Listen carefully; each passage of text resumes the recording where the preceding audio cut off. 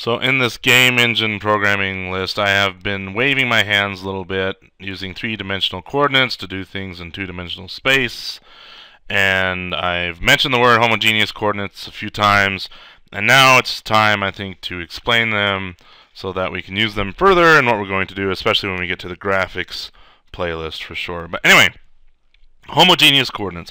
I don't know why it took me so long to wrap my head around this. It's not a very difficult concept. If you think about how easy it is to learn x and y coordinates in regular algebra, adding the word homogeneous probably just scared me off simply because the word homogeneous has 5 syllables in it and it sounds really technical and that's going to take my brain cycles to get used to. But actually, don't let them scare you. I think what I'm about to explain, I hope is straightforward. If not, there's plenty of resources out on the web. Okay, so you can see here I have what looks like a number line, but it's not a number line. I'm not going to call it a number line. We're going to call it a one-dimensional space. And there's two people in this one-dimensional space. This is Bill, labeled with a B, and this is Ted, labeled with a T. And the origin of this one-dimensional space is right here. Now you can see the basis vector that defines the one-dimensional space. Okay, now that's actually really important in linear algebra. I could take that basis vector and point it this way. I could point it this way. I could point it this way, and whichever way I point my basis vector, it would define this one-dimensional space. In this case here, or this case here, or this case here. And the only reason why I lined it up to what would look like the x-axis or a number line is simply because you and I are used to reading left to right, so I mainly just made it horizontal so it's easier to explain and for you to understand, and that's because that's what we're used to. So Bill and Ted were born into this one-dimensional space, and like you and me, we were born into this three-dimensional space, and we understand 3 dimensions quite nicely, but it could be possible that we would be born into a two-dimensional space, and if we didn't know any better, we would be very happy in 2D. And that's true, or that is the case for Bill and Ted here. They were born in this one-dimensional space. They can move any way they want to up and down this one-dimensional space, but they can't go any other direction, nor do they know, nor can they conceptualize going any other direction, because that is all they know.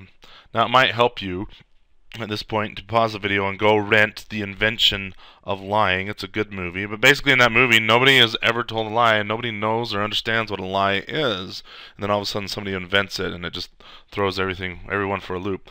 That, or you could watch Men in Black. I think it's 2, I can't remember which one. Men in Black, where the universe is on Orion's belt and it turns out that the universe is some little ball on a cat's collar, if I remember correctly. Anyway, so we don't really understand how big or small our world is, or this existence in the universe, and there's only so much we understand, and that's the case with Bill and Ted. They don't understand 2 dimensions, nor do they understand 3 dimensions. They only just understand their 1 dimension. Ted cannot go around Bill, nor can Bill go around Ted, nor can they go through each other, because that would be a very violent experience. Now I know I'm talking a lot about this one-dimensional space, and that they only understand the one-dimensional space, but that's key to what's going on here is when we talk about homogeneous coordinates in 4 dimensions, all of a sudden it's this dimensional space that you and I cannot conceptualize, nor do we understand, but yet the math still works. However, going from 2D to 1D, we can understand that, and going from 3D to 2D, we can understand that, because we understand and can conceptualize those dimensions. Anyway, maybe I'm beating a dead horse. Alright, so in this world, everybody obeys linear algebra laws. Religiously, maybe, perfectly, whatever you want to do, staunchly.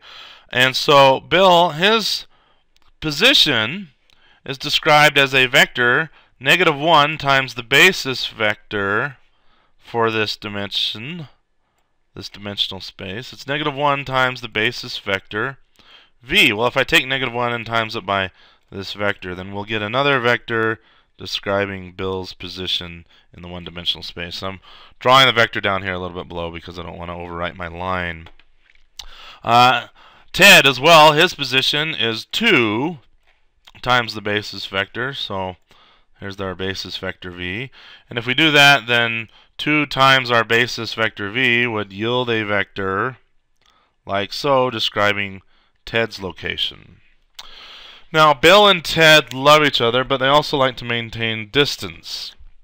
So they are happy as long as there is a length of 3 between them. So 1, 2, 3. Here we go. 1, 2, 3. As long as that distance exists, they are both content. And Ted is generally happy just to hang out wherever he's at, but Bill likes to change up the scenery once in a while. So when Bill decides he wants to move to, let's say, -4, he has to take his current location and transform it to where he wants to be using the rules of linear algebra. He simply cannot say add -3 to my location, because -3 is a scalar. It could go this way, it could go that way, it could go any way. It doesn't really tell us a direction. So he always has to do -3 times the direction, which is his current location, -1 times the basis vector. The vector gives us the direction. All right, that's important. Anyway, so in this case, in order for Bill to get to -4, he has to transform his location by multiplying his current location by a scalar value. A scalar times a vector yields another vector, as we've seen before. And so 4 times -1 would place Bill at -4 times our basis vector v. Well, that's good and dandy, but Ted, remember, Bill and Ted, in order to be happy, Ted has to be 3 units away from Bill, and also Ted has to be on the right side because he cannot go through Bill to get to his left side. So if Bill decides he wants to move to -4, then Ted needs to move to 1, 2, 3. Ted needs to put himself at Bill's old location, which is -1.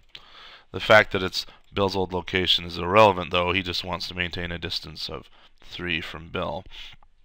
Now, this is rather inconvenient for Ted because Ted's lazy. And in Ted's ideal world, he would simply take this scalar, or this transform, that Bill is using and multiply himself by that same number.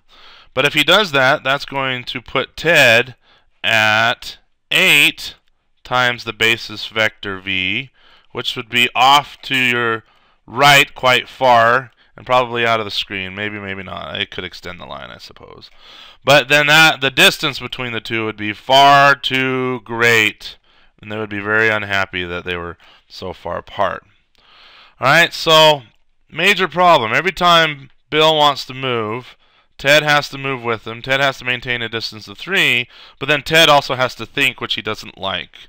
We've seen that multiplying by the same scalar as what Bill is using is not going to work. So Ted has to think, what scalar do I need to transform myself by in order to make a linear combination? That's what we're doing here. We're doing scalars times vectors, linear combinations. Anyway, to do a linear combination, what scalar do I need to use to put myself at -1? Well, that's basically saying his current location of 2 times some variable x is equal to -1. While doing some simple algebra, we can see that x is equal to -1/2. Alright, but this is far too much algebra than Ted wants to do. It's such a pain. Anyway, but he goes along with it this time and transforms his current location by -1/2, and that makes his new location -1 times the basis vector v. Alright, now that works out and that's dandy. Well, eventually, Bill decides he wants to move around like 20 times a day, and Ted has had enough. And Ted's decided he doesn't want to move, nor is he going to do the calculations necessary to maintain the proper scalar. Ted says, Bill, if you can figure out a way where you can multiply me by the same transform as you're multiplying yourself, then I'll move. That's fine. And in fact, Ted says you could even, if you could construct a train, it'd be nice if we had a train in this one-dimensional world that would move both of us at the same time, at the same speed, and I don't have to worry about it. You decide where you want to move. Just hit me with that same transform, and I'll be happy. Okay, so this is where we'll pause our story and move on to the next video in the playlist to see what Bill comes up with in order to satisfy Ted's demands.